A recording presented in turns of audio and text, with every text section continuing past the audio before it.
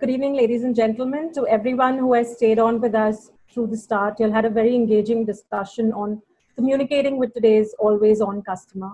And we realize how important that is in times like these, where consumer is at the core of everything that a brand is doing. So now, taking the evening forward, we have our next panel where we're talking about technologies for enhanced customer engagement. We're going to be talking about topics which will cover real-time user segmentations, engaging back lost customers, which I think is a very important element. And without taking on too much time, may I please request Sabyasachi Mittar, MD of Fulcro, to please take the conversation forward. Thanks, Michelle. Welcome everyone on the panel. I'll just give a brief introduction of everyone who's here for the benefit of our audience. First on the panel, Pragati. Pragati Basu is heading marketing initiatives at Talkwalker across India and parts of Europe. She's an inbound marketing professional with 8 years of experience under her belt, having worked at Google, Rocket Internet, and startups both in India and Europe. A digital native is what she claims, and is every part of that. She's always looking out for new ways to generate leads and create magic moments for customers. Welcome on the panel, Pragati. Thank you so much for the introduction, Sandhya. Happy to be here. Next on the panel is Malay. Malay Harsha is a director of marketing at CleverTap with over 12 years of experience in B2B and B2C marketing across SaaS and EdTech startups. Welcome, Malay. Look forward to some interesting insights. We're really excited about what CleverTap brings to this topic, and hope to hear a lot of your perspectives on that. Happy to be here. Next up, Umesh Krishna is Director of Brand Marketing at Swiggy, handling marketing insights, media, and brand management functions at Swiggy. His experience spans automotive and e-commerce, with the past half-decade being spent at Ola and Swiggy, seeing through crucial periods of brand building at both these companies. Welcome, Umesh. Hey, thanks for the intro, Savya. Very delighted to be here. Thank you. And we look forward to a lot of insights from Swiggy. I think you're going to be making lots of money in these times, probably for a few businesses which are now shipping everything. I mean, very soon you might be a competitor to Amazon, the way things are going. All right, we'll see about that. Great. Last on the panel, Sonali. Sonali Malavia is a Senior Vice President, Client Partner at Essence, a global data and measurement-driven company which is part of Group M. In her role, she leads the agency's relationship with Google in India and Southeast Asia. She has over 20 years of work experience. Sonali is a seasoned marketing professional with specialities including strategic planning, consumer analytics, creative problem solving, and crafting business solutions. That's quite a lot. I wish I had your repertoire of expertise.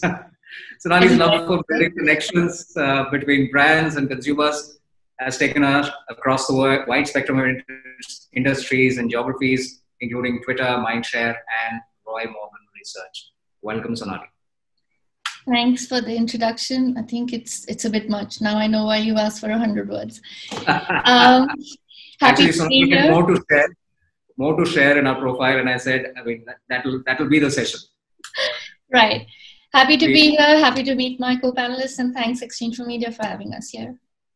Thank you. Thank you, everyone. Look forward to a great session. Feel free to interject, add your points of view, disagree with each other. Let's make it as interesting as possible, right? So I'll just set the context before we, sort of hand it over to all of you to share your experience and views.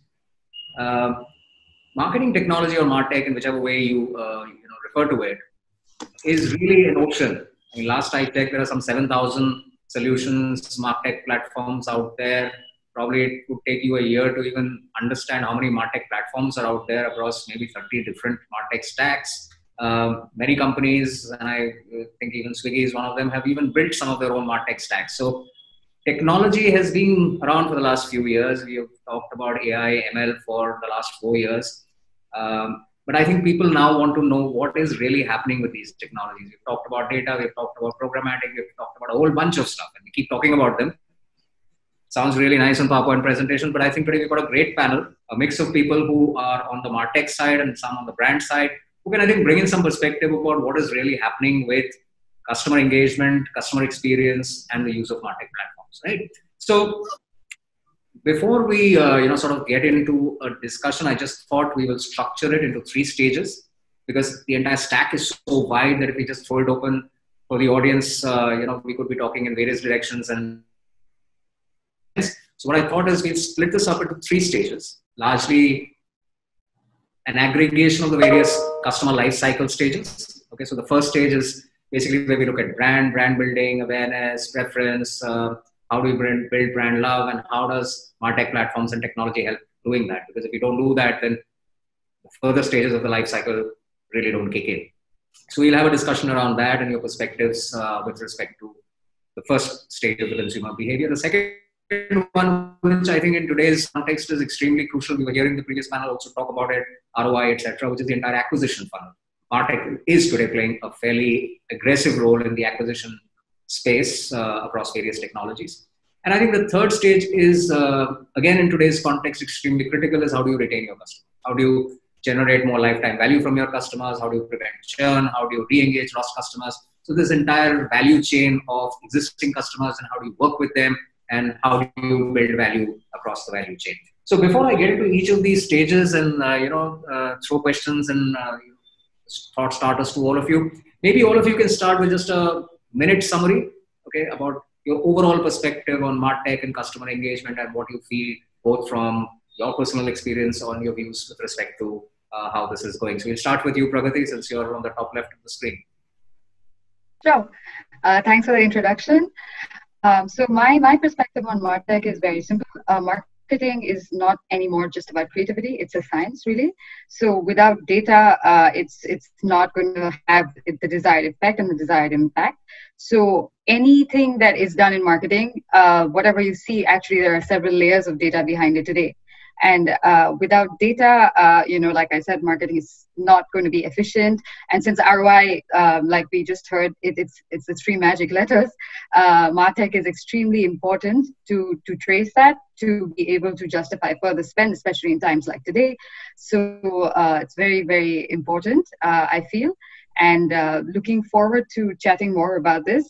I just wanted to add that marketing will get you everywhere if you listen to your customers or consumers and basically give them a piece of what they want to hear, or fill a need that exists already for them in the market.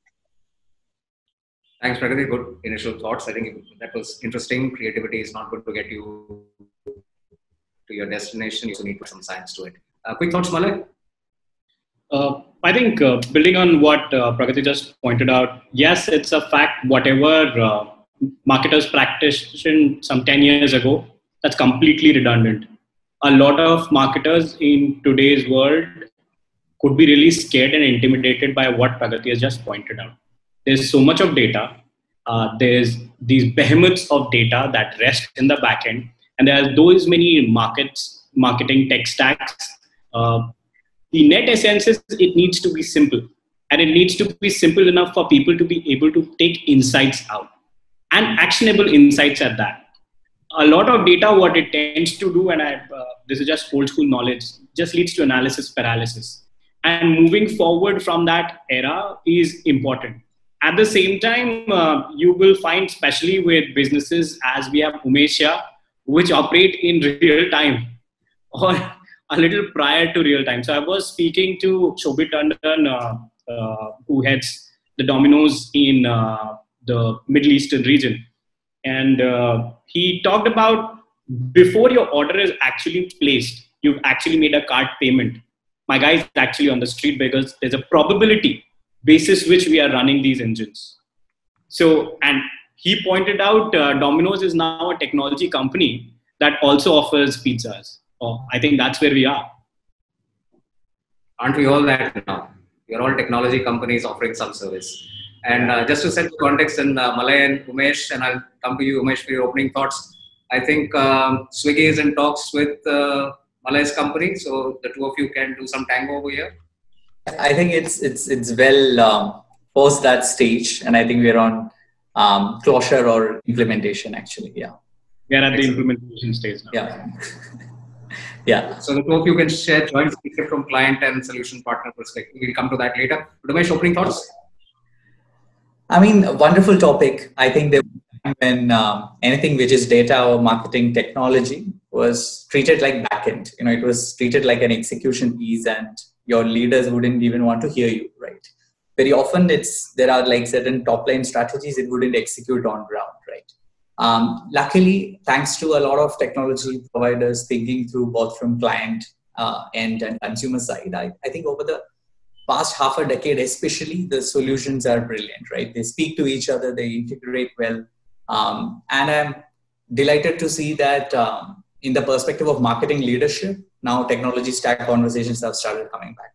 The share of discussions, maybe 3-4 years back on technology stacks would have been very, very feeble, versus now there's that switch. People realize how tech is both your strategy and your implementation, right? Without that, there is no branding, there is no marketing strategy. Yeah. Excellent. Great thoughts, Ramesh. Sonali, quick words? Right. So I think it's up to me now to be the voice of dissent. I was hoping for some support somewhere. But going back to what Pragati said, I think while I agree that it's become a lot more of a science, but I think it's also really important that while everybody is suddenly in equal parts intimidated and in awe of MarTech as a concept and wanting to jump on the bandwagon, a couple of things come up. One, we're at the best place today, and we're poised to actually take the most advantage of art and science. Saying that creativity does not play a very important role still, I think would be a disadvantage to our brands, especially since everything is starting to look the same, because there is that human intelligence that does power everything we do and does power the technology that we go with. And I think so that's one broad thought that my head is going into. I think the other one is really important to see that with so many, and you just touched on it, Savya, when you said that, there are more than 7,000 solutions. And I mean, anywhere you look, it is the most cluttered space to be in. So more than ever before, it's really important today to know exactly what you're going after and what are the desired outcomes you have, because it's so easy to get intimidated by this world. And MarTech is not cheap. So investing behind the right tools and technology is the single most important thing for us right now. So I think in my head, a marriage of art and science, and we're in the best place ever to actually leverage both, as well as knowing what you're going after rather than jumping headfirst into it.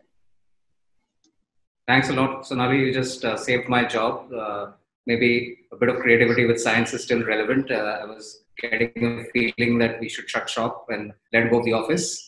But I'll come to you then on exactly what you just said.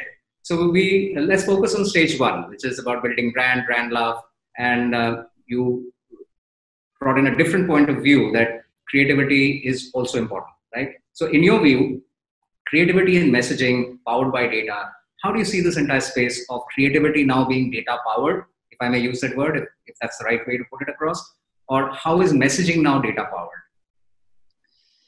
So, I mean, this is something that's really close to my heart, and which is why you heard the different voice.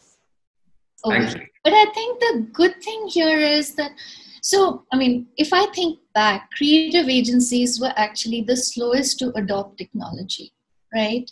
But we've also realized how powerful that technology can actually make your creative, because it isn't a one-size-fits-all solution today, right? It isn't about data, and analytics today allows us to cut our audiences in many different ways at scale, to figure out where these people are, how to target these people, what is the best way to start eliciting a response from these people.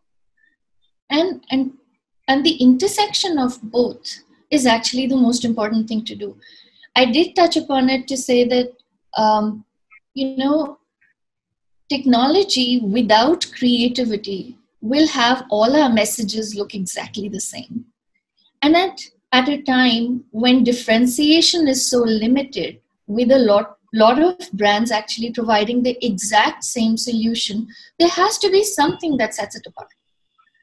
And I think that's where the intersection of both could actually make a big difference. Also, in terms of how you infuse or how you build relevance into your message, comes from a lot of insights that technology powers for you. I'll give you an example of Google Maps, and I don't know if any of you guys have seen that creative. It actually has won all the awards that I know of. But I think the most powerful thing about it was our task was to encourage adoption of Google Maps, and it's not today, it's about 4 years ago, when Google Maps was just something that people had and they were intimidated using it. They didn't know where to start. They didn't know what the blue, yellow, red actually meant on Google Maps. At that point, taking signals from both consumer behavior as well as real-time data to say, for example, on the most congested Mumbai roads, what we ended up doing was making it a multi-channel experience and actually putting up large billboards which had real-time powered data to say this is what Google Maps could do for you, which was these huge billboards which had real-time maps to say up ahead you will face congestion which will delay your journey by say 45 minutes if you're going on to say Carter Road or wherever you were going and wherever that road led to. Instead, you could take this detour and it would save you the time. We did that in many places across, and I think the power of the messaging was that it was a different way to communicate. It was taking a message, and in the previous panel, they talked about saying don't disrupt a consumer experience, but become part of that consumer journey. And that's exactly what we did. At a time, the consumer was most frustrated with what was going on. A solution was offered to them. And the numbers speak for themselves. I mean, we had the biggest uptake possible. And of course, then it was scaled all over India. It was just a trial that we had done in Mumbai, but it was such a big success. And that brings me back to saying that this had everything. This had creativity, this had technology, and the intersection was what made it more relevant. Excellent. So I think we all remember those large Google Maps hoardings, and it was all over. Pragati, since you come from an experience of listening to conversations, and I think today, even in the previous panel, we talked about that. One of the MarTech stacks that has evolved from just being listening for ORM to listening for insights, product ideas, and a whole bunch of other stuff. I mean, since that's what you do for a living, how do you see consumer insights coming out of conversations being a big part of the brand building and communication part? Sure. Thanks for that. So basically, the biggest thing about consumer insights, especially on social, is that the information is already out there. So you don't have to do anything extra to get it. So you don't have to do like a survey or a focus group. And our job as a tech company or even as marketers is to listen for that information. And you'd be surprised at how many insights you can get from it. So just as an example, if you're a B2B customer or a B2C customer, you kind of, at the end of the day, have similar ways of expressing your opinion. So if you like something at a restaurant, you will say something good about it on TripAdvisor, or if you don't like it, you will say something bad on TripAdvisor, Google reviews, and it'll be the same for B2B on a platform like G2 Crowd. So that's where, you get information out of it. And it's not just about reading a review. So you can look at it with some KPIs using maybe whatever tool, you have at your disposal. It should be, some of them are sentiment analysis, engagement, themes, then insights from not just text, but also images. And that should be able to give you some really actionable insights, and you can bucket your consumers according to that. So just as an example, I'd like to share something that, we did a couple of years ago. We worked with OpenTable. It's a consultancy firm based out of Italy. And their challenge was to find the next location for a pizzeria brand in Italy. It's called Bella and Brava. It's specific to Italy. So the challenge was, where can we find a place where we'll be successful? And how do we do it? Is there a way that we could get information out of consumers? So what they did is they used image recognition technology for this. So the way they went about it is they studied like thousands of images of pizza, in Europe. because that's where the business is based. And, they were just looking to open in Europe. So they studied thousands of images, and they looked at it in terms of also things like sentiment analysis. So how people feel about the image that they've, shared on social media. And this is really, let's say, insightful because it's unfiltered data. So you're not preparing for what you're posting on social, right? You're just expressing your opinion. And based off of this, they were able to shortlist 10 cities and, potential cities where they can kind of open their next outlet. And of course, this was just one of the factors, but it was one of the key factors that they used for selecting their next location. They looked at also some other stuff like supply chain or, logistical issues. And based on this, they were not only able to narrow it down and find a location, they were also able to customize their offering. So this is the part where it comes to just listening to customers and giving them kind of what they want in the restaurant. So they looked at, they were able to identify certain themes like vegetarian options, or stuff like, made in Italy was important. And across these pictures, they were able to find a large concentration of these themes. And they were able to thus tailor their offering accordingly. So they had vegetarian menus. They positioned themselves with that. And also they were able to show that they're like authentic, an authentic Italian brand, with ingredients sourced from Italy. So that's just an example of one of the things you can do using consumer insights. And just the fact is that as marketers, it's just our job to listen. So it's kind of easy to do. So that's just one of the things you can achieve with this. Excellent, Pragati. Next time I'll be careful when I post a picture of a pizza.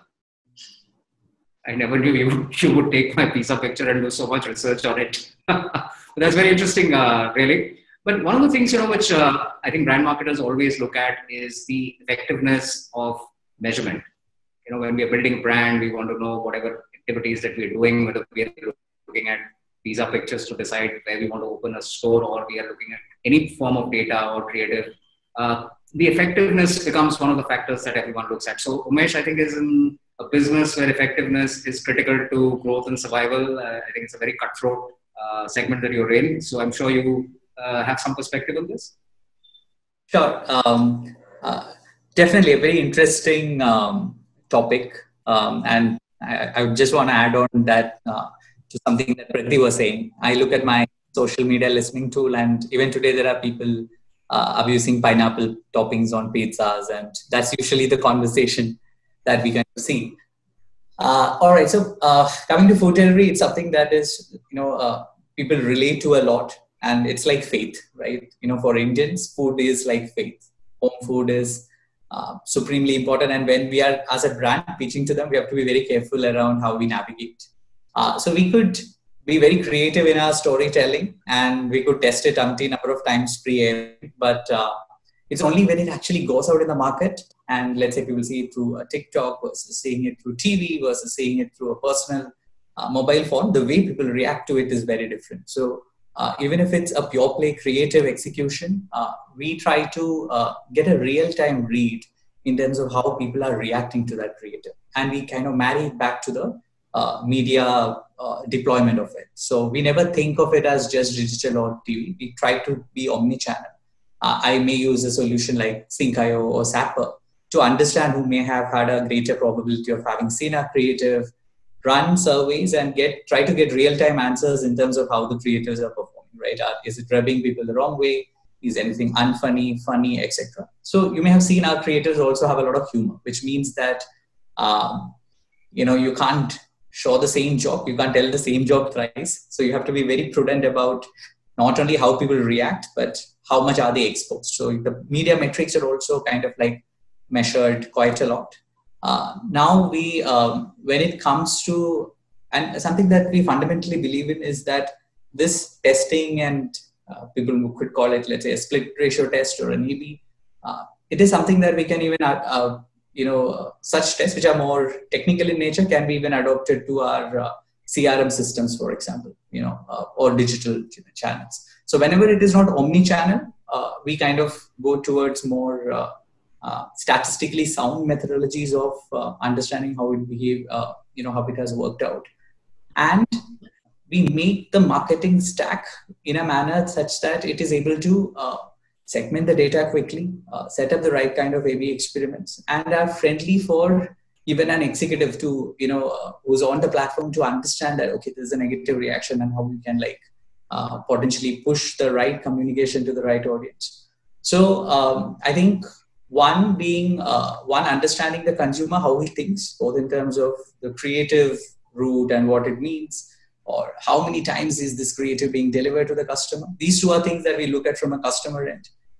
From whenever we set up measurements, the tech and the setup, we always look at how flexible is it for anyone in the system to react and change it, right? And therefore, we make sure that the plans are not written on stone, but we remain flexible to change our media plans and creative mixes as required. Sure. Great, So, that's interesting. Are these tech stacks something that Swiggy is built, or is it something like clever? Yeah. No, I was talking about, because there's a thread that Umesh mentioned and something very similar that Sonali mentioned. I thought I'll take a point and collate those two pieces. So what Sonali mentioned about was a high degree of creativity. For Umesh's point of view, there has to be a high degree of creativity, but on the fly, you should be able to ascertain how things are going and make those changes. There are multiple such tools that are available out there that take what Sonali is doing and marry it to the concept that Umesh is talking about. There is something, I don't know if you guys have used Grammarly. Grammarly is something that we frequently now use. A lot of students started using it, and now I think professionally everybody is using it. It helps you define whether the language is right, whether the language is appropriate. Similarly, we recently built something that's a free tool out there for anybody to use. It helps you define the emotion of that conversation. So, assuming Sonali had a brilliant idea, but she doesn't know in times like COVID, where she wants to be empathetic, but still generate a factor of FOMO, then by this message, how do you ascertain it has the right mix of FOMO percentage, let's say 52%, and let's imagine Sonali's boss is completely left brain, while Sonali is the right brain mix that comes from an agency. And that's where it becomes very important for you to be able to predict how that behavior is going to be.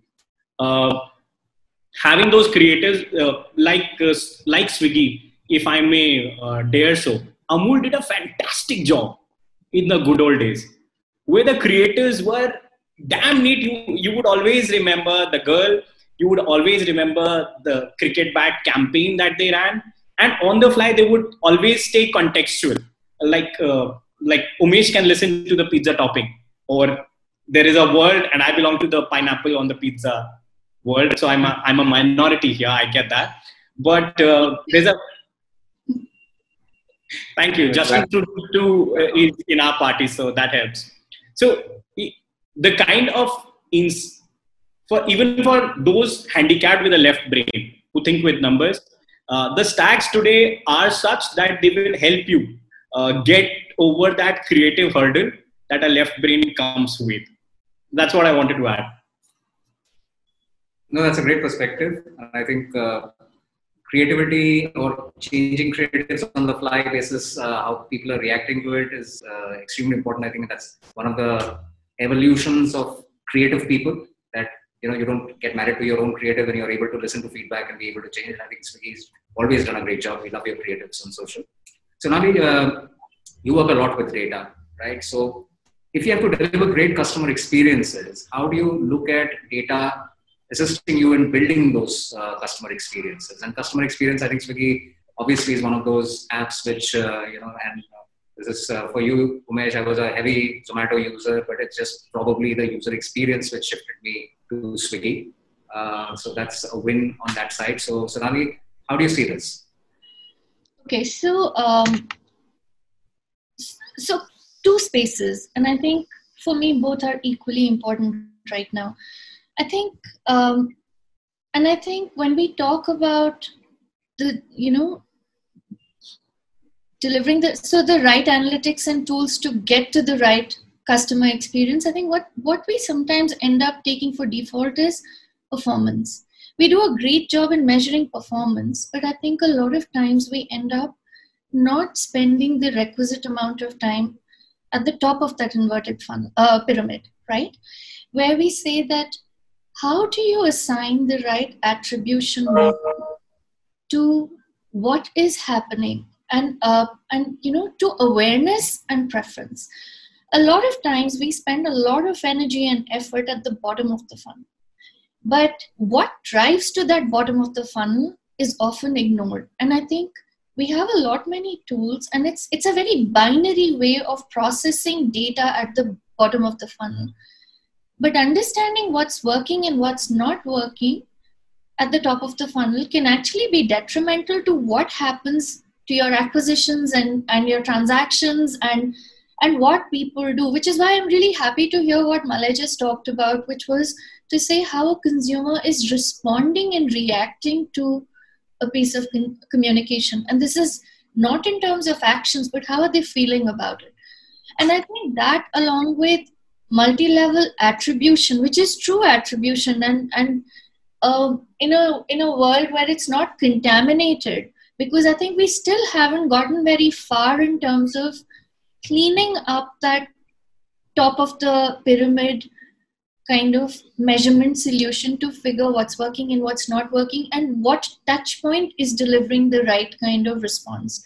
So that's one space. The other one that often a lot of, and I think that comes from an old mentality of saying that, you run a campaign, 6 weeks later the campaign finishes, another 6 weeks you take to process what happened, and 3 to 4 months later you figure out, hey, this is what happened. By that time, you've not only finished that campaign, but you finished the next one, and you're probably at a stage that you can't impact the one that is currently happening. So I think a continuous process of testing and learning has to become part of our DNA if we were to, in fact, be able to do what Umesh just talked about, which is creativity on the fly. Now, on what basis do we change our creatives on the fly? Or on what basis do we decide what is right and what is wrong if we are not getting the right signals at the right time to be able to influence it? Often in our lives, we don't have the luxury of a long window, and we need to impact it then and there. And I think, and by then and there, I don't mean this instant, but the sooner we can. I mean, we don't have the luxury of 6 weeks anymore. So I think both of these things working in tandem would end up actually making even the top of our pyramid, which to me is actually extremely critical, because getting the right audiences to go through the funnel is actually going to make our campaigns and our marketing a lot more accountable, which is today's ask. And then the right people coming through that funnel also, again, goes back to saying you are building a lot more customer satisfaction, because you are able to interact with them in the way that's most relevant and appropriate to them. Great thoughts, Sonali. Malay, may I come to you?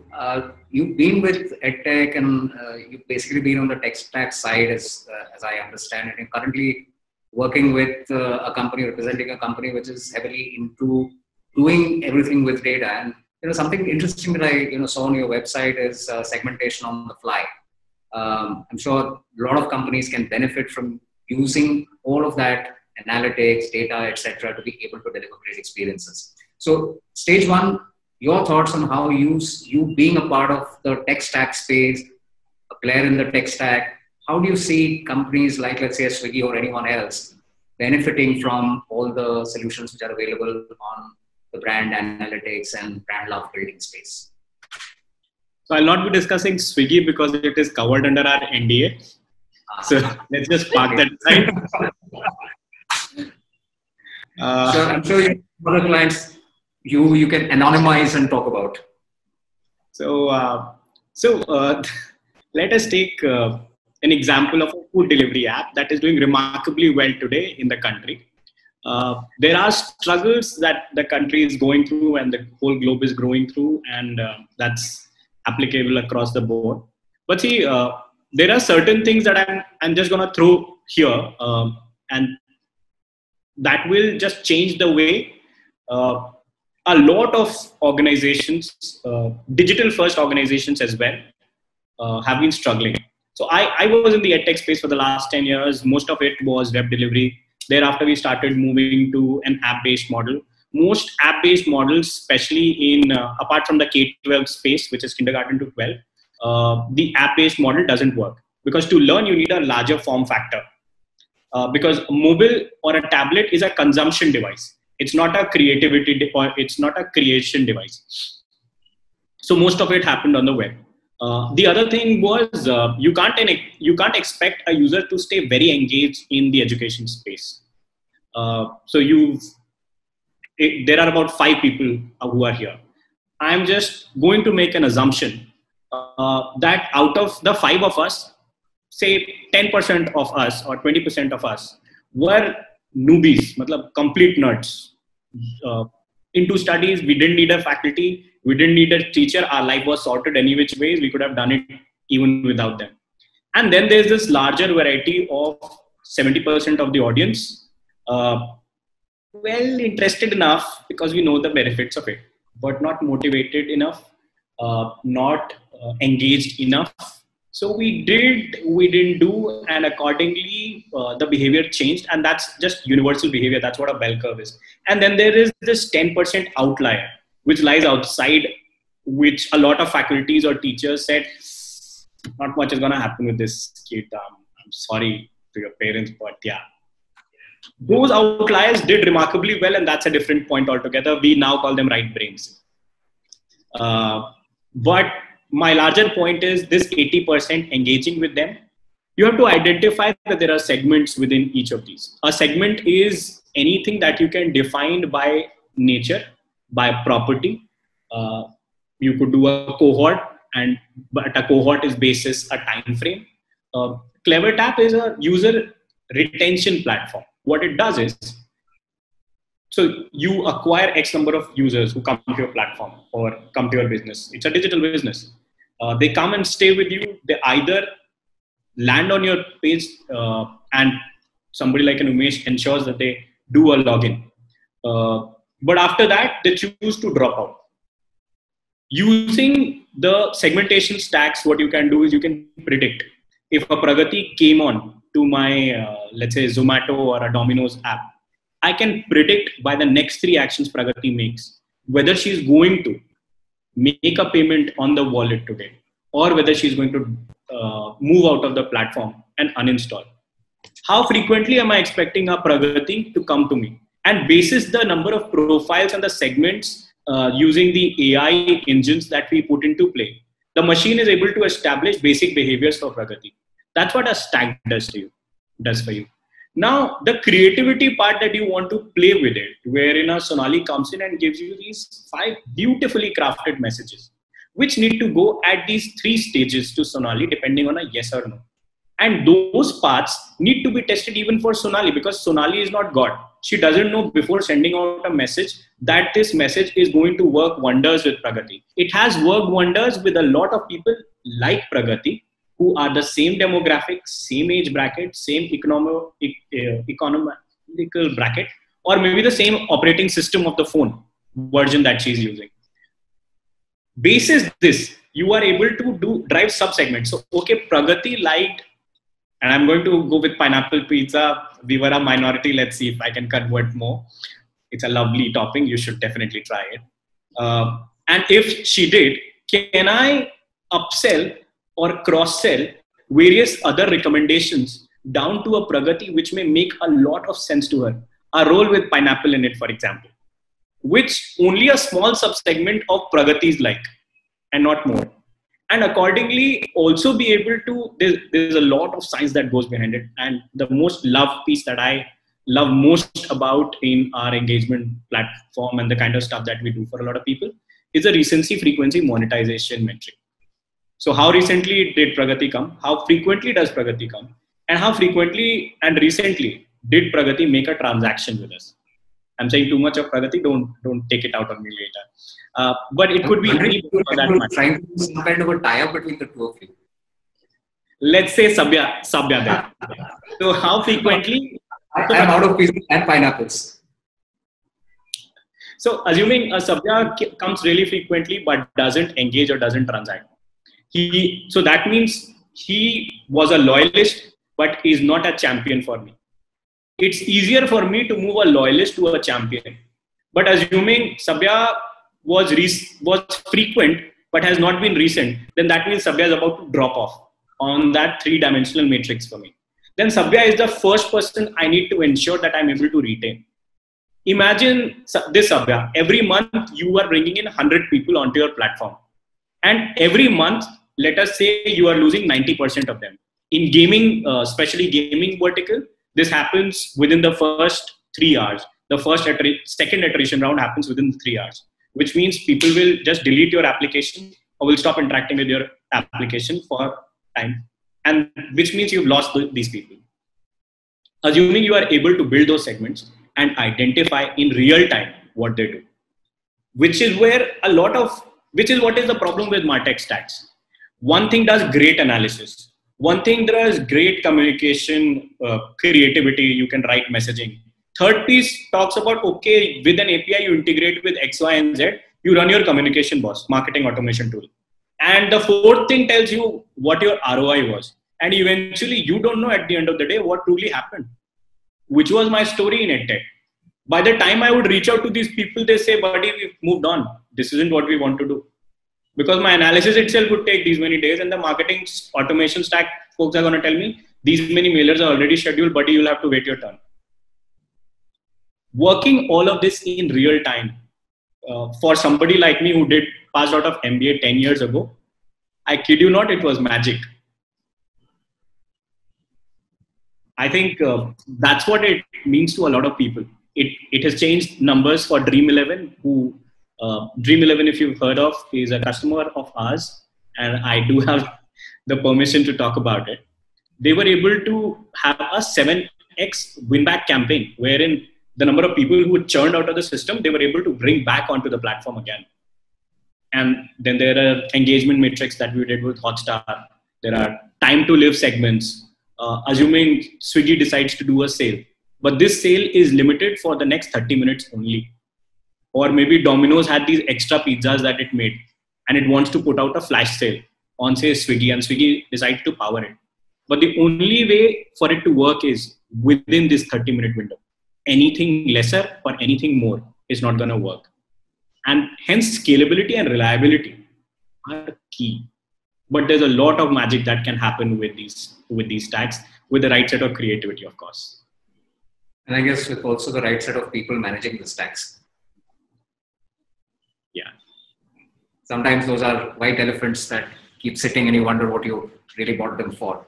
Okay, let's move on to stage 2. And Exchange for Media team, if there are any questions, please have them sent across to us. We'll try and take them along the way and not make it into things only that we want to talk about. Coming to you, Umesh, we now move into acquisitions. And I think for a food delivery app, acquisitions will probably be as important as retention, right? So what is your view about acquisitions using programmatic? I mean, everybody talks about we are doing programmatic. Some of the clients, when we talk about what you do with programmatic or DV360, they say we run video. Is that what programmatic is all about, or is there something more? And maybe the other panelists who have a view on this can also come in terms of how we are using the tech stack as far as acquisitions are concerned. Sure. I think acquisition for us at least is something that's of very, very high scale, right? And I think all the environments that I've been part of are really, really massy applications. It's meant for the general audience, and anyone and everyone could use it and use it every day, right? So for me, I've always been part of systems where there's a rapid push for scale, right? And whenever you are all out on scale, especially on performance, you tend to underplay the role that predictive analytics could play. Maybe obviously you can't segment your audience and go after them, but in your performance space, can you at least use, let's say, a good like-to-like audience with the help of the right seeding, right? Can you bring in a bit more customer intelligence to understand who's the one you can, who's the best for your acquisition? Something that that's largely the pure play performance side of it. On branding, definitely the importance is that assume you're still building the top of the funnel. That means you have to be a relatable brand to the customer. Therefore, the personalization has value. By that, I don't mean addressing Sabya or addressing Prakriti or addressing Malay. It's more on understanding what's the kind of persona the user is from, and kind of like potentially giving her or him a creative that works for them, right? And now just marrying it back to what Sonali was saying, it's key that we build a stack that will help us understand the conversion path. Very often, teams work so much in silos that if you ask the company, they have no understanding of conversion paths. Now, it's a tough ask for Swiggy because obviously it's such a high engagement category, and very high volume. But if it's industries like ed tech or luxury buying, the conversion path, the value of it will go through the roof, right? So a lot of your attempts at performance for acquisition or branding for acquisition could benefit a lot by understanding these aspects and bringing them in, right? And something that we always did from the beginning is marrying our programmatic platform to the data management solution right away. Not only with the data management front, but in terms of all the, for example, Google's Cloud for Marketing solutions. We brought them in so that there's a bit of intelligence and learning that's continuously in process as we run our campaign.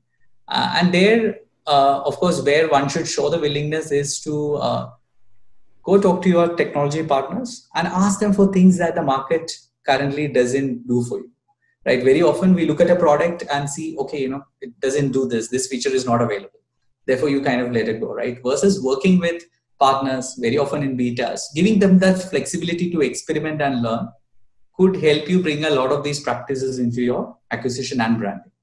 Next piece is just closing in on the conversion analysis piece. Think through how can you carry your exposed audience. Need not be like an ad ID level information, at least on a probabilistic level. The ones whom have had exposure, how do you carry them over and give it to your remarketing team? In India, I think retargeting teams struggle to show incremental value anyway.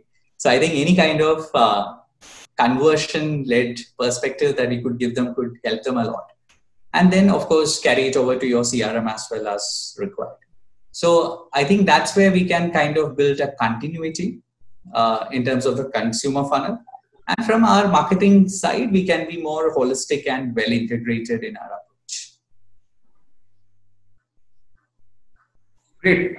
Questions are coming in, but I think the question that has just come in from Animesh Mishra pertains to the third stage, which is on retention. So we'll take that question when we move into the retention piece. But coming to you, Sonali, again, since you are the one who has all the data and the creativity, how does targeting help drive greater response and engagement? Thanks, Abdul. No pressure, right? All the data and all the creativity. Okay, so I think before I start talking about what is critical here, I think I have a big grouse. Knowing how important targeting is, a lot of times marketers still end up doing only lip service to targeting. And, and just skimming the top of the surface when it comes to targeting, especially in the context of today when there is so much technology available to be able to target and segment better. I don't know if we do enough justice, and I'm painting it with a broad picture, but still, to a large extent, targeting is largely lip service. And why that bothers me, and I think it bothers everybody if we think hard about it, because everything else follows this stage. Not getting that right messes up everything that you go into next. But that said, I think for me, there are two parts to it, the macro and the micro. And I think often what we end up doing, so for me, I think acquisition has just become almost synonymous with everything which is lower funnel. I don't know if we stop long enough to say that, is it okay to just acquire a user? What happens, what events happen afterwards? And they actually are way more valuable than just getting a customer onto your stack or onto your platform or whatever you're trying to get them towards. Are you happy with just acquiring them? What happens if they never take action? What happens if they uninstall you? What happens if they, they make one transaction and go away from your life? So what are you doing about that? I think that to me is a very fundamental question that thinking hard about the funnel does not stop at acquisition. In fact, that's the starting point of the lower end of the funnel, which is critical for you. So I think that's one part of it. And the second is what machines can do beautifully in terms of targeting effectively, we choose to do on our own to a large extent. So today, Google offers a lot of targeting capabilities via UAC, via ACE, and it actually helps you beautifully just input assets, and I mean assets, not creatives, to say that, and then you let the system target according to the right task, and that's not just acquisitions, but thinking hard about that and thinking about the final outcome that you want before you let the machine do the job that it's actually optimized to do. So the point I'm making is today human intervention is actually required more in the macro spaces and the more fundamental spaces of defining the problem, defining who you're going after, defining the objective, and defining what a success metric looks like, and then letting machine learning take over and do what it does best.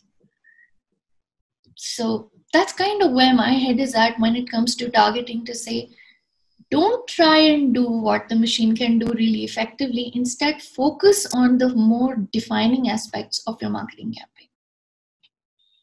Awesome. That's a great insight. Pragati, a question for you. When we talk about ROI, and since you are in the listening space, you can figure out what everyone is saying about your brand. When we do acquisition campaigns, is there some way we can build some kind of an ROI linkage between what you listen to and the acquisition campaigns? I mean, is there some correlation that if you're doing a great job at acquisitions, you're getting to hear a lot more conversations about your brand? How do you see this space?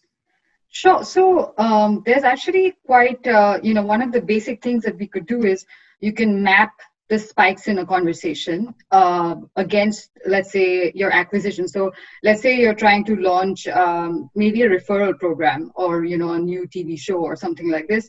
And, you have a defining hashtag, or you have, just running a simple query for the name of the brand even would give you an idea of the spikes in conversation for this brand or for whichever TV show or hashtag you choose. And one of the things you can do is you can obviously choose whichever KPI you'd like to represent ROI. It can be direct sales. It can be new subscriptions. It can be also subscriptions to your newsletter. And then you obviously assign a dollar value to that. But mapping the spikes in conversation against basically the number of new subscriptions during the same period of time will be a very simple way to a simple and basic way to figure out the ROI of your efforts. So is that budget really worth it? Is that agency spend really worth it? Is it, it just goes beyond taking a conversation or a hashtag or a video to viral levels. It's giving you way more business insights. It's telling you whether you can work with these guys again, whether your acquisition campaign has really taken off. And so on and so forth. So there's a lot of other data that you can incorporate into this, such as customer feedback data and things like this. But at the end of the day, one of the biggest things that you can do is basically look at the spike in your conversation or the sentiment for your conversation using whatever sentiment analysis technology people have. The one that we have here is powered by AI, and it's quite accurate. So using those kinds of metrics or those kinds of approaches can be very, very helpful to map the ROI just using social. Great. So we're running a little late. So Malay, now this is all your territory. This is about retention, lifetime value, CRM. That's your bread and butter. So Animesh has sent across a question for us, and I think you can take that. How retention campaign is run today for clients without DMP or CDP in place? I think what I'll do is I'll hand it over to you to first talk about retention, your perspective on retention, CRM, maximization of customer lifetime value. How do you win back customers? Just that's your specialization. So you talk through this, and then maybe you can also handle this question. Without DMP, I guess we can still run retention campaigns without DMP. Everybody's not ready for a DMP, and I'll come to Umesh after that. We had a conversation about when is the right time to move into such platforms as DMP. First, you get your first-party data in place, clean it up, and jump into DMP straight away. There's a lot we can do without a DMP as well. So all yours, Malay. Please feel free to share your perspective. Sure. So number one, for a lot of people out here who are listening into this, the reason why all of us are talking about retention and it gets so talked about is also because of the propensity of a retained user who's interacted with you once to engage with you the second time is way higher. And I'm going to throw this number at you, which is from a 2017 study at Harvard Business. I'm sure the number may have changed somewhat, but hopefully for the better. So they have a 65% higher probability to make a purchase with you again if they have purchased once with you before. Obviously, assuming they've had a not bad experience with you, which is where an NPS comes in very handy, which I also see is one of the questions somebody is asked in the chat window. Yes, so you can so answer both of them together. Yeah. No, I will not try and answer the NPS. I think I'll stick around with the fact that retention plays in heavy because it helps you build engagement, because retention eventually comes from what? Engagement. Engagement comes from what? Exactly what Pragati talked about. Listen to the people. Give them a very personalized experience. So personalization is a word like MI that is loosely thrown everywhere. Anybody who talks about personalization, anybody who talks about AI and ML. But the contextualization and from data to insight is the larger piece which is critical. A Sonali cannot bring the beauty of her creativity to the fore if it is only driven by a chunk and silos of data. They need to talk to each other. When they talk to each other, a Sonali likes a black scarf only when she's wearing red heels. But when she's wearing a red heels is when she prefers a Gucci and not a Versace. And this is the kind of personalization when you engage with a brand is when loyalties are built. That loyalty leads to stickiness. Stickiness for everybody out there is the daily active users divided by the monthly active users, which means they engage with your applications at least once in that time window that I've talked about, daily as well as monthly. Is higher your stickiness, higher your retention. And the way the retention goes up, and this is the important piece. I wish I was able to share my screen to show you guys a graph. But essentially, if this is your y-axis and 100 users is what you acquire month on month, and assuming month 0, you are at 100 users. Month 2, you acquire another 100 users, but you've lost 90%.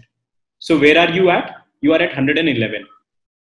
And the way it keeps multiplying, it becomes an asymptote, a parabolic asymptote, but an asymptote nonetheless. An asymptote is a curve that never meets the 0 line. This is a reverse asymptote. An asymptote typically falls flat towards the x-axis, but instead what's happening is every time you have a multiplier of a 0.1 of retention, and hence your number doesn't grow. So you will stick at 111.1, 111.11, 111.111. All the money that you're throwing at acquisition, which is where the top of the funnel starts, it doesn't grow unless you are retaining people. So you need to retain more people, and at the same time, then only should you start investing in acquiring more users. Otherwise, all that money goes down the drain, which is the reason why today's growth marketers, and not the ones that passed out of their MBA classes with me, appreciate retention as much. Because minus this, there is no math in the world where I would be allowed to spend a nickel or a dime. That retention is critical. And then over a period, understanding what a customer lifetime value is. From retention comes customer lifetime value. For a Swiggy, I'm a super powerful champion user. Also, I'm in love with Swiggy. They started out in an area where there was no food delivery. And that was the only source of nourishment for a really, really long time back in Bangalore. because I was stationed in Jalahalli. So that's a offshoot, but that's the only. So you understand, because they nurtured me through and through, and they gave me recommendations that made sense to me. Then is the reason why I found value in them and not another platform. So I stuck around with them, and over a period of time, this monthly incremental or daily incremental value that they get from me is ensuring that they have a champion in play who spends, say, above 200,000 rupees with them every year. And accordingly, they will be able to identify these are the champions that you want to go after for a referral program. So a lot of offshoot comes right through that starts at the beginning of the funnel with engagement and onboarding, but then takes you all the way to a retention, customer lifetime value, and eventually a brand loyalist who will go out there and put a great word for you. And that, dear listener, is where NPS comes in handy. Had a food delivery platform not given me delight, I would never be where I am. Hence, all of these things go hand in hand. And what we often tend to not talk about is the product experience. And a product experience is not just that delivery came on time, the guy was clean, hygienic. Of course, that's the basic hygiene I expect. But my interaction with the platform has to have minimal friction points. It has to continuously experiment with what I like, what I don't like, what users in general like, and basis that take certain calls. It could be a yellow background. It works for Swiggy. Maybe it's a red background that works for Zomato, but they typically have to try out. And maybe for female audience, it works differently, and male audience, it works differently. And you should have that flexibility within your tech stack to make those demarcations to give that personal experience. My 2 cents there. I think we are running out of time. So maybe 1 minute to each of you to summarize the discussion, and then I can wrap it up. If there are more questions, we can, like with the previous panel, take them on LinkedIn, and I'm sure the questions can be asked on the LinkedIn post, and all of you can feel free to respond to them, so our audience can get your perspectives there as well. So starting with Pragati, just a quick summary of how you see MarTech and customer engagement. Your top 2 bullet points. Sure. Since we're running out of time, I'll keep this short, but I think it's been a really great session over here. I've also learned a lot more about retention. I think the top point for me would be that acquisition is pretty redundant without retention. So that was really helpful over there. And the second thing is, I'll stick to this, but I think it's always going to be a balance between creativity and data that will take us places going forward. So those are my top 2 takeaways from the session. And thank you so much again for this really nice moderation, Sabyasachi. Thank you, Pragati. Coming to Sonali. Malay has spoken so extensively just now that we'll just come to the last. Yeah. Without his pineapple pizza. So thanks, Sabya. And it was great to find another lover of pineapple pizza with pineapple and pepperoni. But anyway, beside the point, so even if I managed to convince one of you that creativity without technology and the two work really well together, I think the art and science is what I'd still like to reinforce. And I think the other point is on acquisitions and defining what that acquisition means and at what stage of acquisition do you want to actually optimize your campaigns towards and target your people towards, I think is something to keep in mind. Don't just use acquisition as a loose term of just saying, this is what I want to do. So I just want to acquire a customer. What does that mean for you and for your brand? I think it's important to think hard about it so that the subsequent decisions you make actually make sense. And thank you for great moderation and thanks Exchange for Media for having me here. Thanks, Anavi. Umesh, all yours. Quick summary. Sure, Shavi. I think great session. I think I've also listened to a lot of perspective coming in from specialists across the marketing spectrum. So quite interesting for me personally as well. Something that I saw was, I think something we spoke a lot about. I think one is about keeping the customer in center and like making sure that you understand him and kind of build a stack that will work for your customer. And by that, obviously, what's the scale of acquisition you need, what's the rate of retention that you need. All of it gets baked in there, and the marriage is what helps. And also in the extremely crowded tech martech world, I think a lot of folks, I think I saw in some of the questions here as well, is that there is this desperation to go in and onboard every part of the stack. So I think we should also stay connected and stay rooted and be clear that not all of this should be onboarded. It's all about the growth stage, and then kind of marrying it to your consumer and how creative you want to be, and how personalized you want to be, and how does it sit in your overall P&L in the end, right? So I think that's largely where I would like summarize. Obviously, great connecting with all of you, and I saw a great bunch of audience as well. Yeah. Thanks, Umesh. Malay. So to begin with, question is for the audience. Can you try naming 2 sectors that should not work on retention, or should definitely not have retention? It is bad for business. So try feeding that into the chat window. From this session, a few things that I would want to summarize upon. These were great learnings for me. The kind of listening that Pragati you've talked about, I think that's homework for me. Stitching that creativity into tech stacks, or the ability for a tech stack to leverage on that creativity and build scale, I think that's very important. It has to be something that we as a product company also need to figure out. Then most importantly, I think it's the experience that throughout the funnel, not just MarTech stack, but the product and eventually the delivery, that end to deliver is truly the engagement that you build with a customer.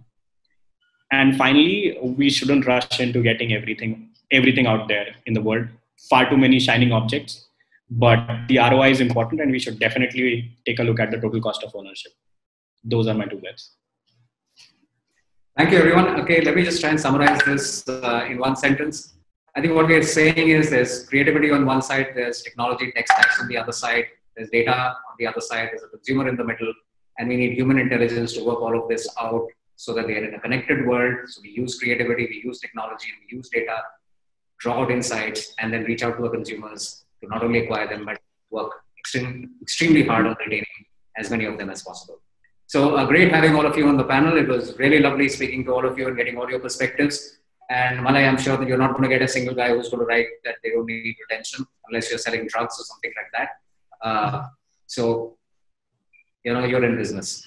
Thank you, everyone. While we couldn't see any of your faces like in a real panel, it's great. I'm sure there were quite a few of you who watched us, and I'm sure this will be available on social media for you to see it later as well. If there are any questions, please feel free to comment on any of the posts, whether on Twitter or LinkedIn or any other places where this is shared, and I'm sure the panel will be more than happy to come and answer your questions. Thank you, everyone, and thank Exchange for Media team, Priyanka specifically for working with us over the last week or so to get us here.